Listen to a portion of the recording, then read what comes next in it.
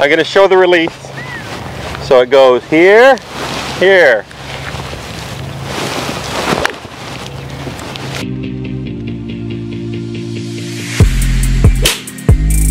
How to release a golf club.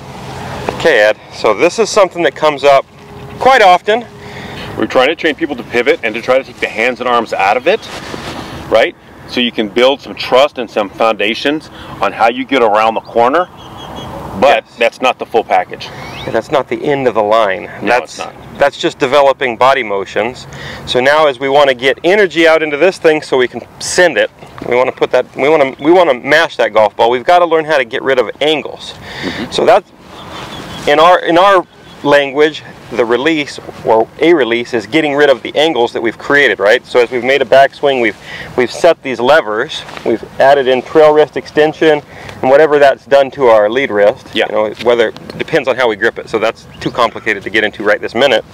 But we've created an angle, okay? Yes. Now, as we swing down, we want to use our body to transport the angle, but we want to let the angle out. Correct. At some point. So what is happening there? Well, as we're starting to, in our transition, as we start down and we have extension in that trail wrist, what we're trying to do is we're trying to get around the corner and not roll release it this way, because then that kicks path out and too much face rotation. We're trying to get around the corner and let this thing go this way, because we release our angles in this fashion, not this fashion. Yeah, so I wanted to talk about that. Historically, in golf instruction, we've been taught that we want to get the club toe up.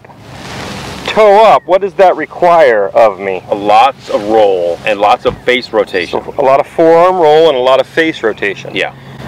That's a timing based thing, right? Very much. So, can that be done? Yes. It can be. You can get really good at it. There have been plenty of tour players throughout history who've done it. Right. Now, that's their full-time job. They practice a lot. There's a lot of timing. They better have good tempo, good rhythm, and they better practice a lot so they maintain that. Right. Now, our preference would be to kind of move away from the rolling type release and into more of a pattern where our trail wrist goes into extension with minimal forearm roll and goes from extension to flexion. So it does this, somewhat like, what other sports do we see that pattern happening in? Oh my gosh. Like all of them? Darn near. So, shooting a hoop. Yep. You don't do this. No, you don't do that to shoot a hoop. Throwing a ball. If I'm throwing a fastball, my wrist works like this. Yes. Now, that's not the only pitch that pitchers throw. Yeah. They are constantly spinning the ball, but if I want the ball to fly relatively flat and straight, it's this pattern. It's this pattern. If I want to curve it, now I can do other things. Correct. Okay? Well, ideally, we kind of want our golf ball to go kind of straight, I think. Yeah, preferably. Okay? Unless we're in trouble, then we want to curve it. So we don't want to hang on to these angles forever, though. No, the idea, and I think a lot of people get that as a misnomer. They see us do foundation 1s and 2s, and they say, well, there's no pop in the bat. And that they're trying to get you guys, oh, they're just trying to make you hold on to the angles. Well, okay, when you're painting by the numbers and beginning to understand how the body actually pivots, yeah, maybe I'll agree to you. But in reality, that's not what happens. We want you to learn how to move, because most people are applying this pattern. Right? Yep. So in an effort to kind of delete that pattern and hit the reboot button, we say, okay, hands and arms, off. Yeah. Let's turn the body on for a minute. Okay. Now, let's get the hands and arms back in. Now here's a question for you. I get this all the time.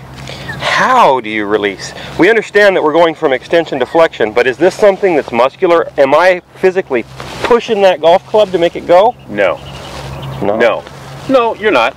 If I'm driving the body by my pivot, and as this starts to stop and push away, then that will happen.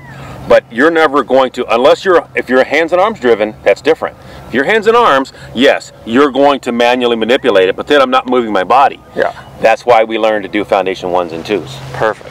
And if our pivot is working properly, and there is no real tension in the system, this unwinds, right? Absolutely. I really can't keep it from it, because the way that things work is I am loading down into the ground and turning the corner, when I begin to post on this front leg and push myself up, back, and away, it puts some torques into the grip, right? Absolutely. Voila, the thing releases. It's something I've really never thought about. I've never thought about trying to make my hands go like that, but if you film it, they go. They go pretty fast. Yeah, they do. So that's what's happening. And your hands are a reaction of your body pivot. Yeah, because your body pivots at a very, very quick rate, and it has no chance. You know, we know that the club actually gains weight in space, right? And that honestly, unless you potentially break your wrist or you're an incredibly strong person, which is pretty rare, it's hard to hold it off. That if you're pivoting hard and pushing away, you're not going to be able to hold that off. If you go slow, maybe. But as we speed up the machine, it starts to unwind on its own power. Yeah, absolutely. Now the key is getting it to unwind correctly so that we don't introduce too much twist into the equation. Right. Okay.